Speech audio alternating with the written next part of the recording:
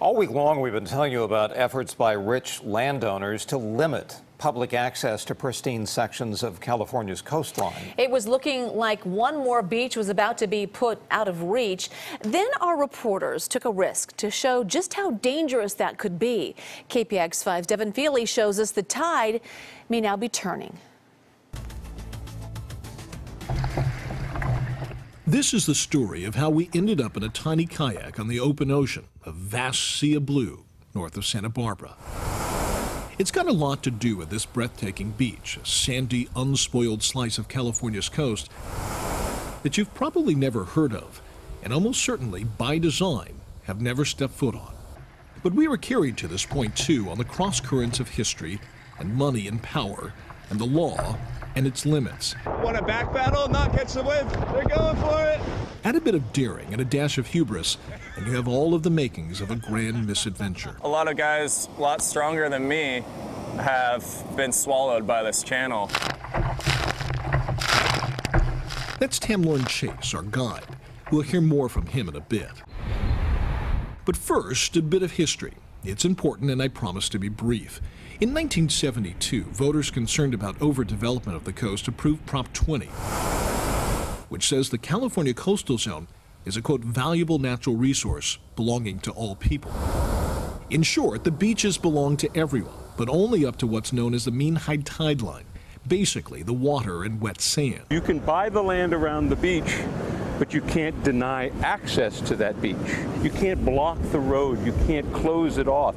You have to allow the public to enjoy the beach, to make it to the beach, to be able to recreate on the beach. It's a big week in the battle over beach access. Local officials have been locked in a years-long battle with a landowner over the access to the beaches. In Santa Cruz County, a battle over beach access. But you don't have to look far to see that the public's right of access is currently under attack, typically by wealthy property owners who want to turn the public's beaches into their own private playgrounds. Which brings us back to Hollister Ranch. There's beautiful, beautiful beaches here. There's wonderful surf. And basically it's a place that should be, from my point of view, something that all people should be able to enjoy. Peter Hagan, boat owner. More from him in a bit as well. Once a sprawling 15,000-acre seaside cattle ranch, Hollister has been carved up into prime beachfront property. It's also become part of the local lore, a dream destination that few are ever lucky enough to actually visit. That's because all of the land and the road leading up to the beach is private. So for 50 years, beachgoers have been turned around at the guard shack,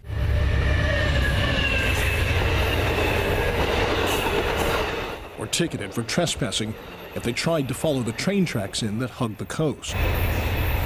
And with the pier at nearby Gaviota State Beach closed due to storm damage for 5 years now and counting, anyone looking to reach the beach by boat would have to launch from the harbor in Santa Barbara, 30-plus miles and hours away. We just got a boat like less than a year ago, and I keep talking to my son, hey, when are we going to go to, Hollister Ranch? He's like, oh, Dad, it's such a hassle because, we got to drive like 40 miles each way. We barely can put enough gas on our boat to do it. It's an all-day affair. So the dream and the subject of a decades-long legal battle has been a walking path into Hollister.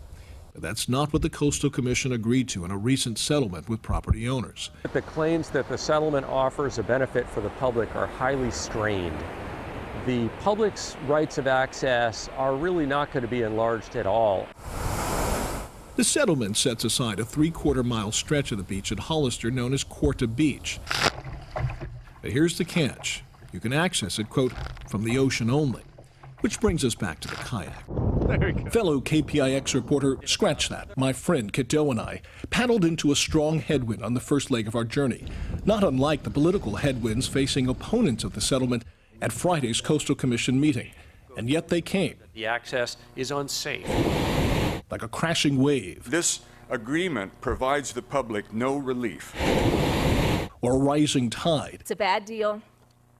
You shouldn't go forward. Like a gathering storm, determined to torpedo a deal they say caters to the privileged few at the public's expense. If you have enough money, if you're famous enough, if you're willing to fight it out long enough, then you'll get your way. And most surprisingly, by the end of the meeting, there seemed to be a willingness to reverse course, possibly to even walk away from the deal altogether. I would love to see a conversation about how the Coastal Commission, at least as a party, can withdraw from this settlement.